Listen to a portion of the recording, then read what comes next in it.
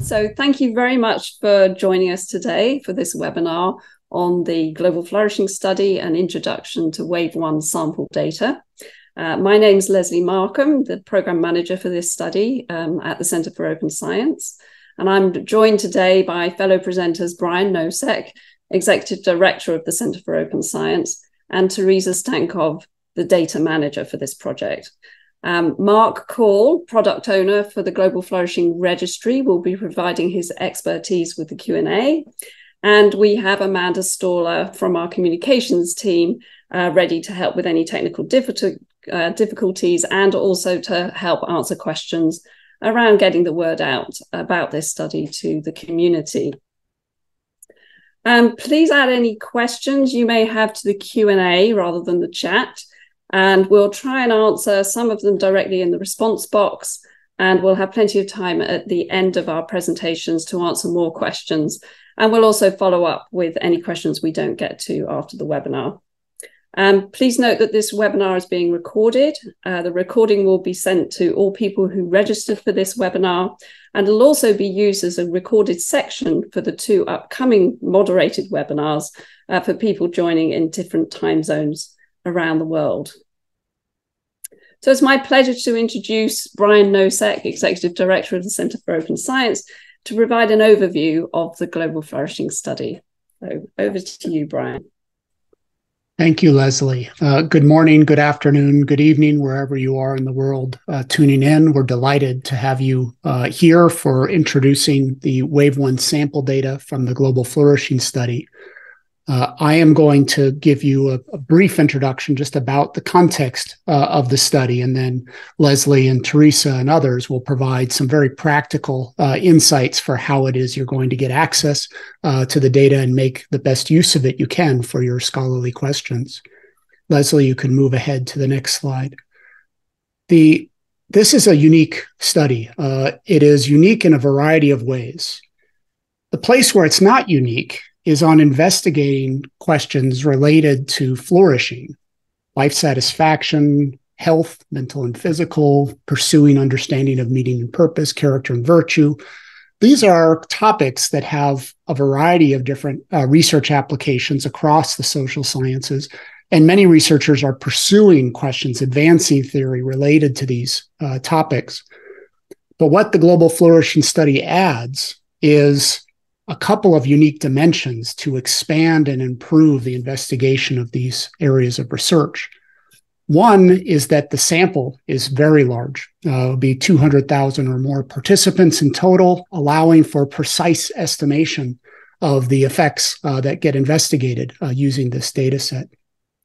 A second feature is that it's a very substantial survey with a variety of different measures that provide us a great degree of flexibility for what questions to ask and how best to answer and address them with the data set.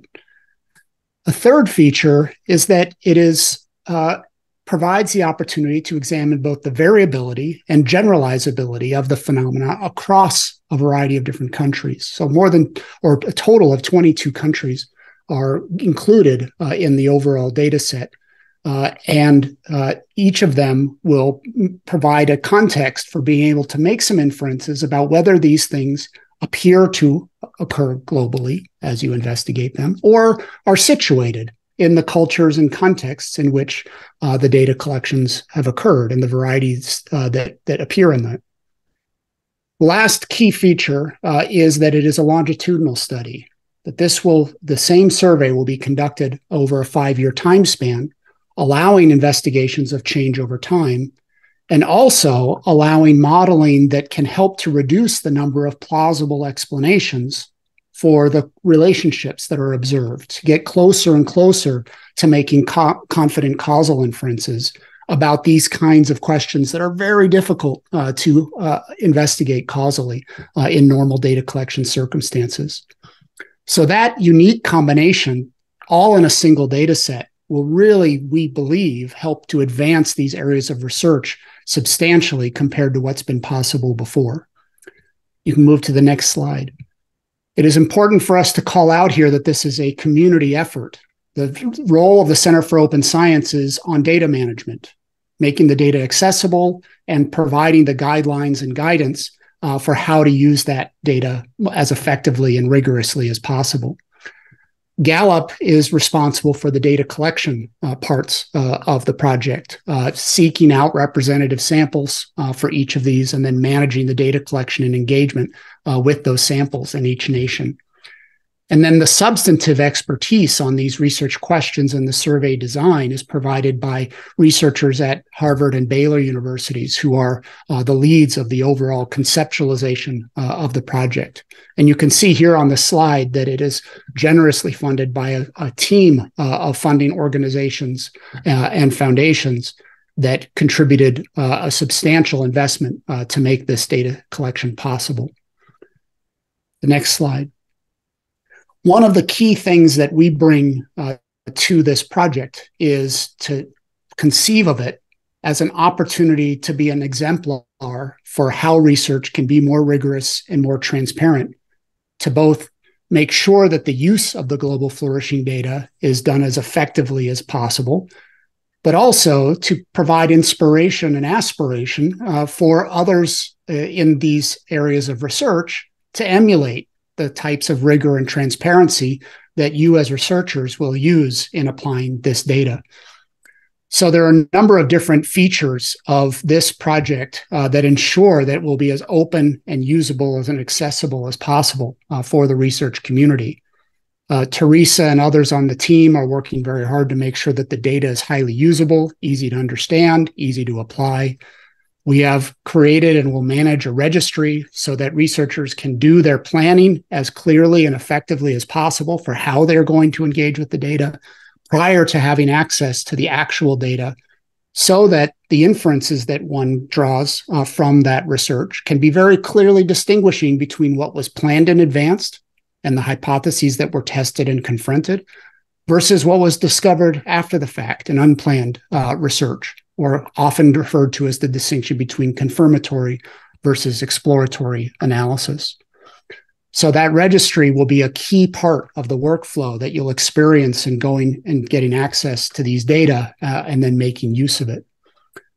Another feature is that we are trying to encourage early data, these rigorous practices, by providing early data access to those researchers that decide to submit their research designs as registered reports to participating journals, or just pre-register their research so that they can provide that clarity between what was planned in advance and what was discovered after the fact.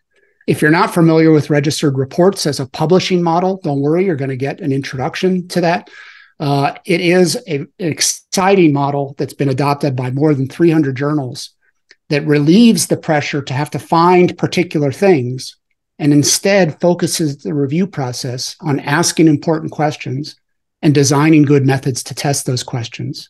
And then you get guarantee that your results will be published regardless of the outcome, rather than feeling like you have to get certain kinds of outcomes, positive results, novel results, in order to get the publication.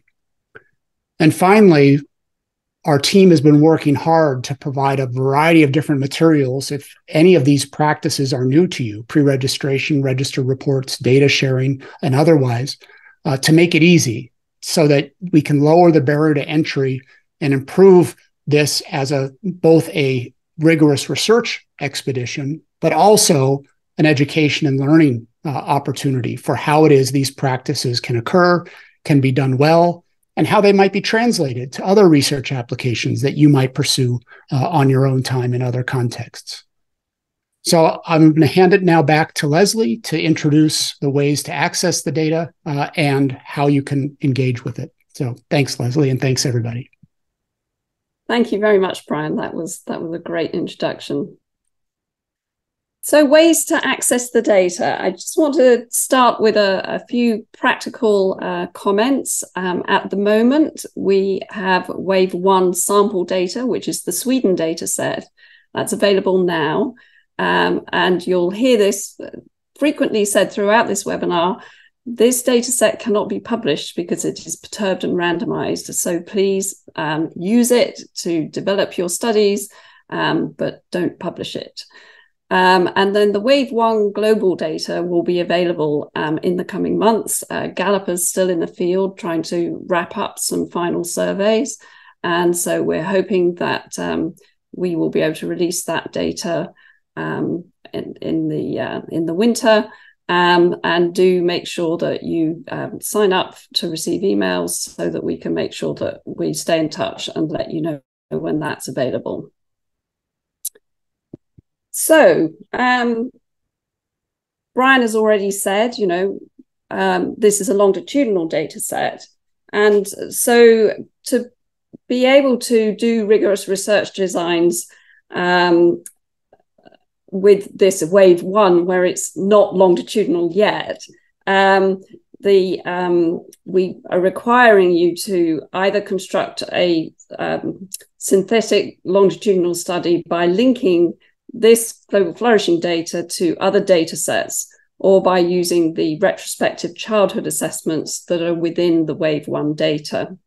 You can find more information about that on our website, but you must make sure at least one of the questions or hypotheses is tested with this synthetic longitudinal design. So there are 3 ways to access the data. You can prepare and submit a registered report with pre-registration for early access. You can prepare a pre-registration independent of a journal registered report workflow for early access again, or you can wait for the data to be publicly released, which will be about 1 year after its initial release date. So once you've added your pre-registration to our registry, you'll receive a view-only link, and it'll be emailed to the person who actually submitted the pre-registration. That researcher is free to share that link with your colleagues that you have added to the pre-registration.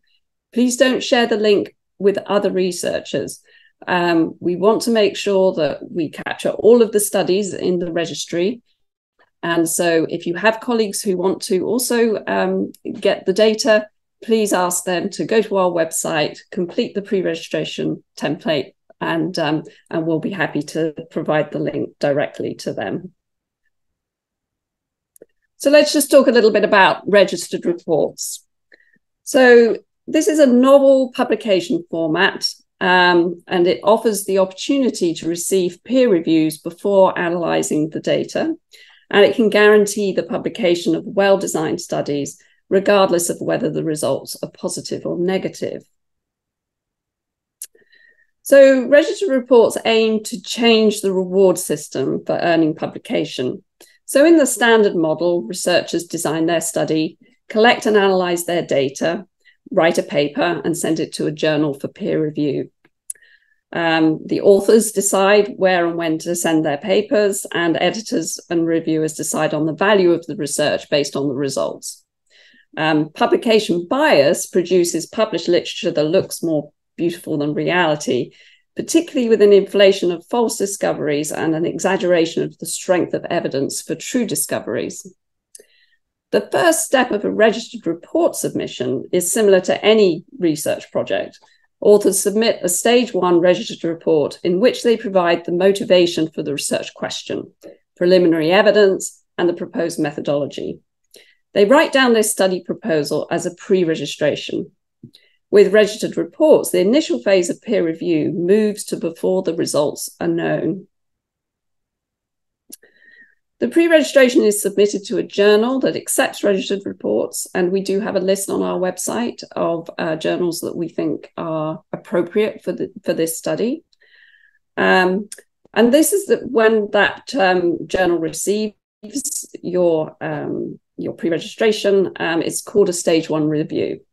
The data's not been analysed at this point, and so the peer review judges your proposal based on the quality and design and the importance of the research question. And the editor and reviewers evaluate the submission with 2 considerations in mind. Firstly, is this an important question? And secondly, is the proposed methodology an effective investigation of that question? And the journal can decide to reject the submission, ask for more information, or provide an in-principle acceptance. And this acceptance means that if researchers follow the plan, their study will be published regardless of whether the results are statistically positive or negative. After the in-principle acceptance, researchers can analyze the data. Please don't look at the data until you have in-principle acceptance if you're going for a registered report. So then you're going to be analyzing your data, and then you're going to resubmit as a stage 2 registered report. Deviations are fine, but you should clearly document them. And if the deviations from the plan are substantial, then you should bring the journal editor into the conversation just to make sure that you don't end up with a rejection at stage 2. So the last step, the researchers submit the final manuscript for peer review, and this is called stage 2 review. Now, the manuscript includes the data analysis and the conclusions, and reviewers check the conclusion. It's not possible that the data is rejected after a negative result is observed, except under rare circumstances where quality checks indicate that the methodological problems led to an uninformative study. The editor and reviewers only assessed whether authors followed the planned methodology and interpreted the results responsibly. The results themselves are not a basis for deciding whether to publish the paper or not. So you may just opt for pre-registration. And when you pre-register your research, you're simply specifying your research plan in advance of your study and submitting it to a registry. Pre-registration separates planned, confirmatory, hypothesis-generating, and unplanned, exploratory, hypothesis-generating research. Both are important, but being able to distinguish between the two makes your research much more rigorous. A pre-registration is therefore a time-stamped description of your design and analysis plan written before the data has been analysed. So in doing this, pre-registration helps to prevent confirmation bias, hindsight bias, and selective reporting. And it allows for transparent reporting and an increased confidence in the claims that you're making. So that was a very brief introduction to registered reports and pre-registration. So we do have another sort of part 2 to this webinar coming up in 2 weeks' time. And so please do visit our website and sign up for that webinar as well if you'd like to have a more in-depth view of pre-registration and registered reports. And just highlighting at this point, and I will add this to the end as well, and also share my slides. If you need any help, please do contact us at globalflourishing@cos.io. We're there to help with one-on-one walkthrough, entering your pre-registration, office hours, or to answer any questions. We're particularly interested in helping this be a community effort, so that we want to hear from you as well as us, helping you. We would love you to help us make our FAQ section more rigorous by adding comments to us about things that you think other researchers would find useful. And also, we're very interested in making sure that the registry and the pre-registration template is working well for you. So we would really be delighted to set up some one-on-one calls with people to walk through their pre-registration with them. And Mark Call, who's on this webinar today, is a human factors specialist and would really like some feedback to make sure that the registry is working well for all researchers. So do consider that. Okay, so now we're going to do a quick introduction to the website. So the website is a sort of microsite within the Centre for Open Science website. And it's basically the access to the data and tools for researchers. There is an additional Global Flourishing Study website, which is for the more sort of public-facing aspects of the project. If you Google it and end up on that site, you can. There's a tab that says for researchers. Click that, and you'll end up on our site. You'll see across the top there that there are several tabs. So I'll just walk you through what you're going to find on the site. So under the overview tab, that's all about the study and the commitment to open science and some information about the data. Data access sort of speaks for itself, how to access the data. There's a page about the sample data. Teresa will go into more detail about that later, but that's where you're going to find the code book and the links to access the sample data. And we have a lot of resources on the resources tab. Some are specific, most of them are specific to the Global Flourishing Study, but there's also further reading on pre-registration and registered reports. And there's also some training materials, which I'll mention later. And then the FAQs. On that page, in addition to the FAQs, you'll also find the list of data request agreements. When you submit your pre-registration, at the end of the form, you'll be asked to confirm various agreements. And if you want to read those agreements ahead of time, you can find those on our website. So these are the real key documents that I really encourage you to read. We have a guide to pre-registration, and it's got lots of screenshots of the registry, and it will take you right the way through how to do a pre-registration, how to update your pre-registration, etc. There's also a pre-registration template, which is a Google Doc that you can make a copy of and use that to develop your research plan. I do encourage you to use that because you can share it with your team and work on it collectively, get something final, and then go to the registry and cut and paste into the boxes on the registry. That said, if you would prefer to work directly in the registry, you can do that, and you can save your pre-registration as a draft so you don't lose anything if you need to go back to it. You'll also find the code book on the website.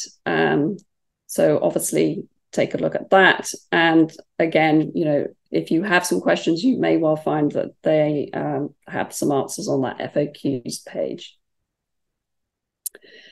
So the other thing you'll find on the website are these training resources. So it's basically 6 self-guided modules around the why of pre-registration and registered reports.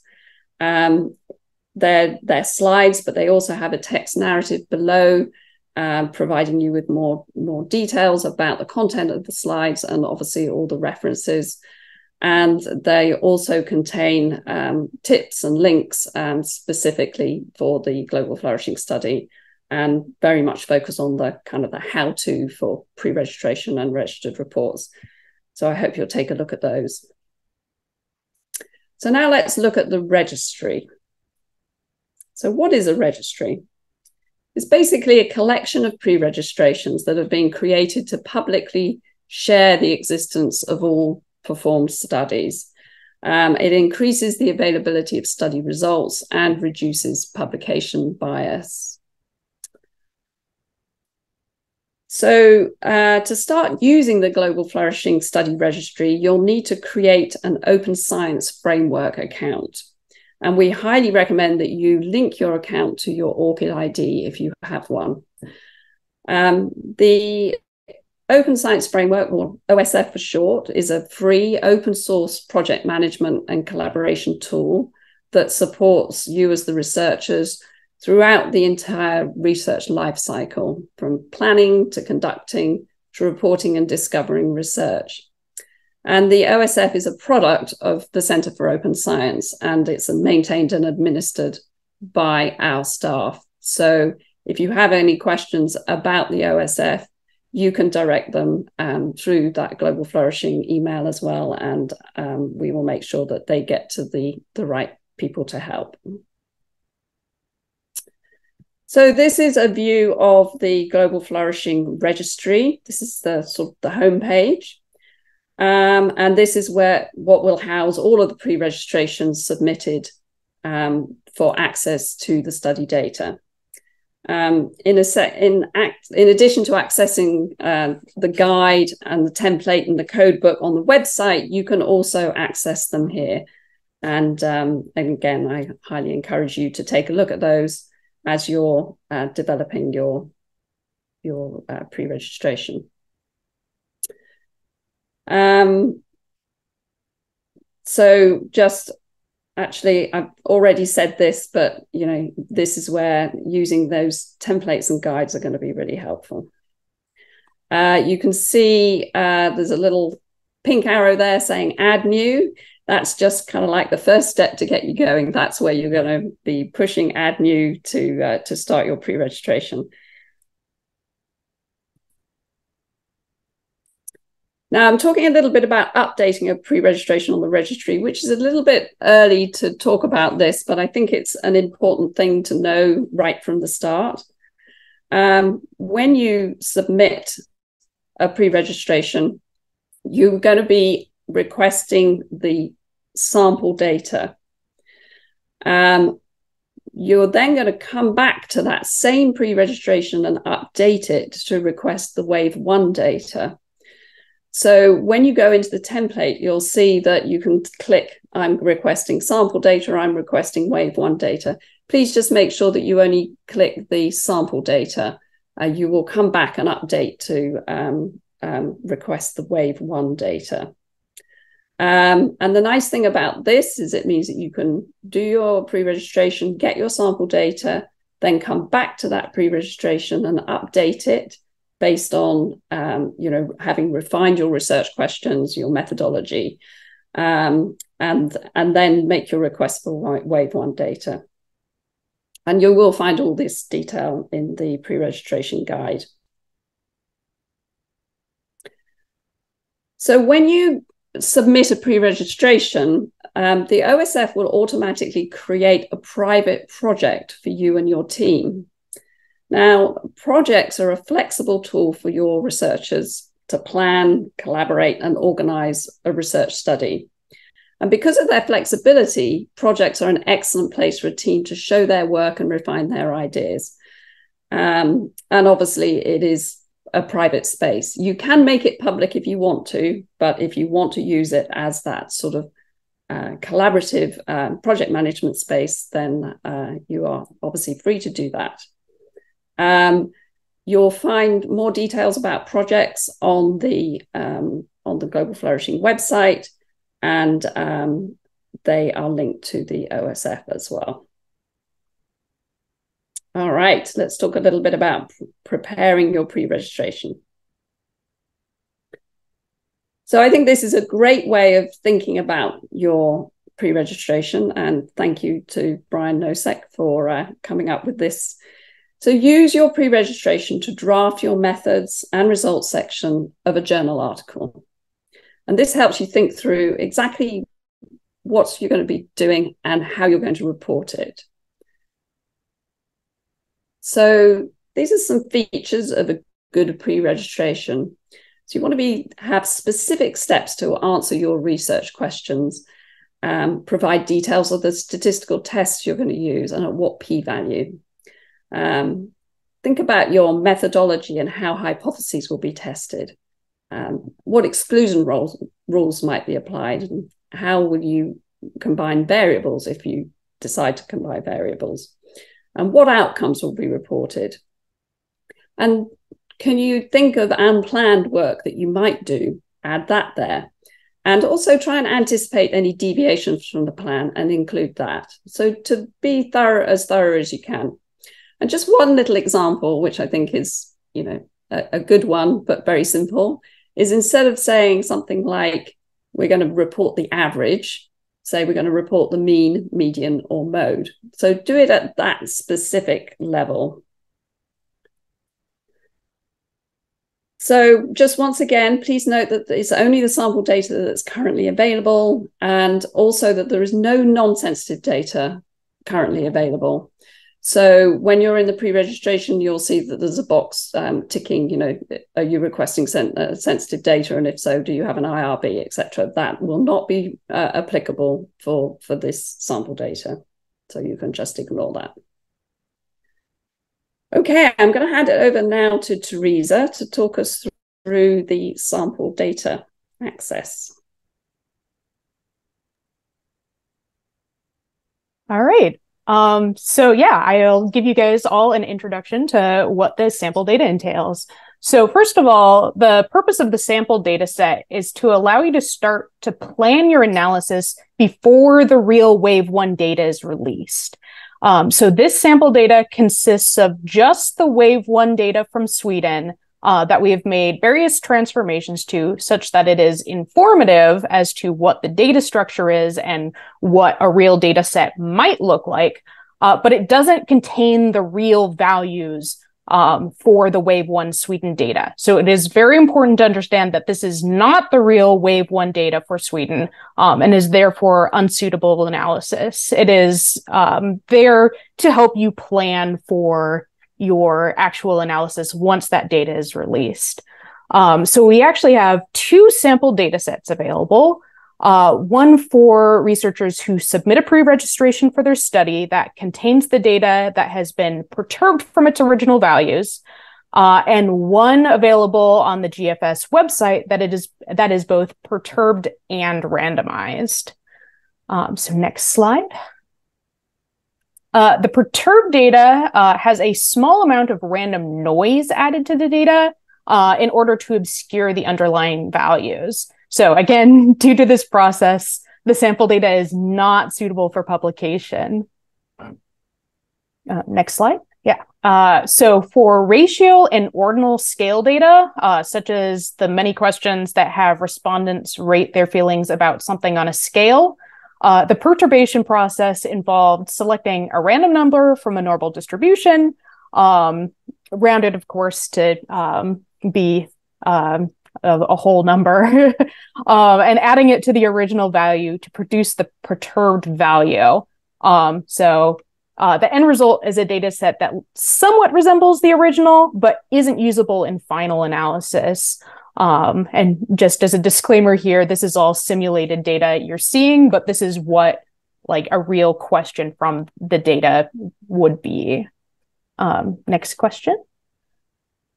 To account for the questions that have categorical answers, where perturbing the response value to the next numerical value that it's coded to isn't necessarily meaningful like it is for the scale data, we chose to randomize a certain percent of the responses into a different category, such that the perturbed data set, again, roughly resembles the original data set in terms of the available answers, but it doesn't reveal the true values of the underlying original data set.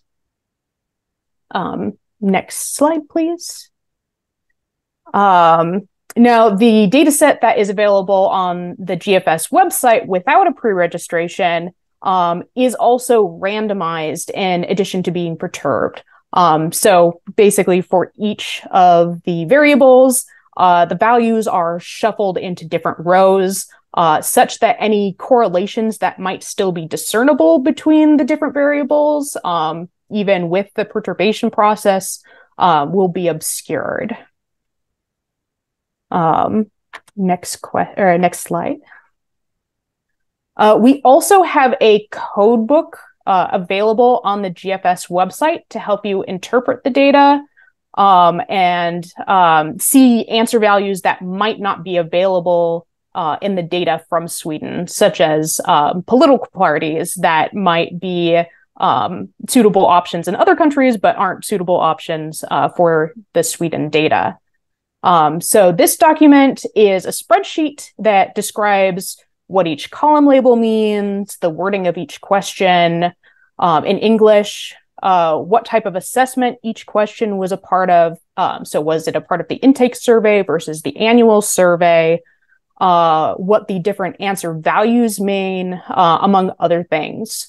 So this information found in the codebook is for all of the Wave 1 data, not just Sweden.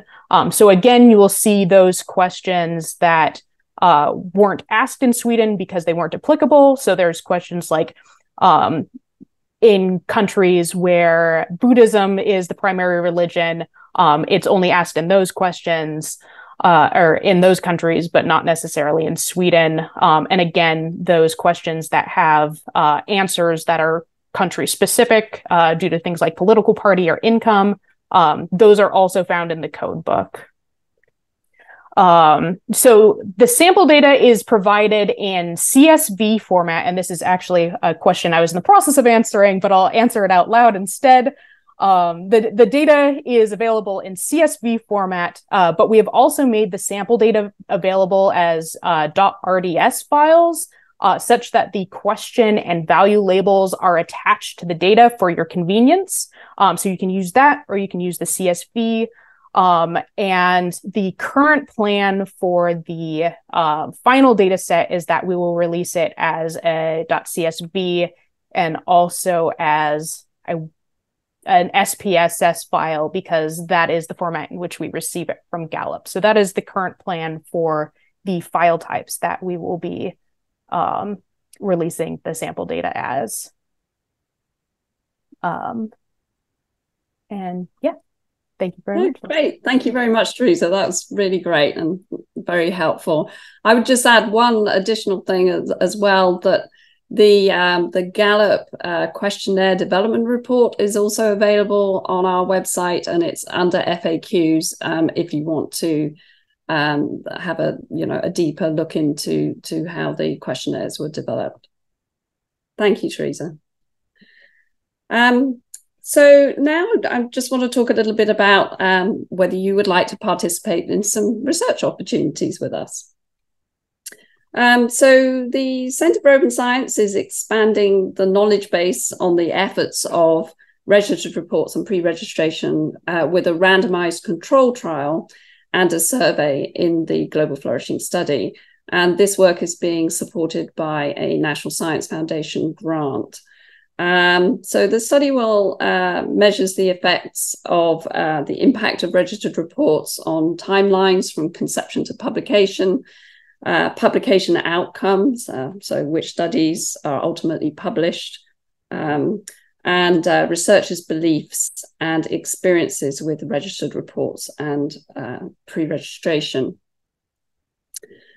So this is just a diagram of the participant workflow. So there are 4 arms. So participants can agree to be randomly assigned a Global Flourishing data access pathway of pre-registration or registered reports and be surveyed on your experience, or opt in to be surveyed on your experience with either mechanism after you've completed your registered report or pre-registration submission. Anyone can enroll to be randomly assigned a pathway prior to uploading a submission to the Global Flourishing registry. And the main outcomes will be comparing the 2 randomized participant arms, while the self-selected participants will help us better understand selection processes. So we believe that this work could really be potentially transformative to how research is conducted. And we encourage you to enroll if you're interested, especially if you want that early access to the Global Flourishing datasets, but are undecided on whether you want to do a pre-registration or a registered report, or if you want to try out a registered report but aren't sure where to start. And if you want to be part of a growing evidence collection on pre-commitment devices like registered reports and pre-registration, there's a link on the COS website. And as I said before, I will share these slides with you, so don't feel like you need to write down that relatively long URL there. So once again, just reiterating that we are definitely here to help. So do feel free to email us, arrange a call to walk through your pre-registration. and definitely join our email list to receive updates